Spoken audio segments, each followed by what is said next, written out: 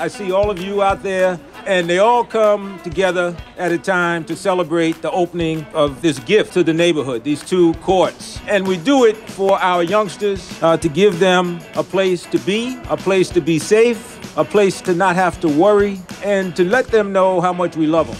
It's a pleasure and an honor to be here on behalf of the NYCHA organization and the MSG family.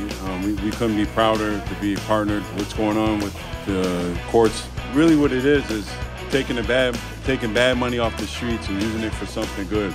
And I think that's really, really important. This is near and dear to me. This is special to be back. And these courts are going to be hopefully filled with everyone in these buildings. These basketball courts help in terms of just developing character. You learn how to lose, you learn how to win, you learn how to be a good team. And ultimately, those are skills that will help our children as they go forward. But what a great way for us to begin to emerge from a pandemic, right? To show that we are investing in partnership, investing in our residents, investing in our community. That's how you build community. This is just the beginning. Like I said, this is just one of 15, and we know that this is going to be a great place for our kids to play. So come out, enjoy your new basketball court. This is a perfect example of cops and community working together.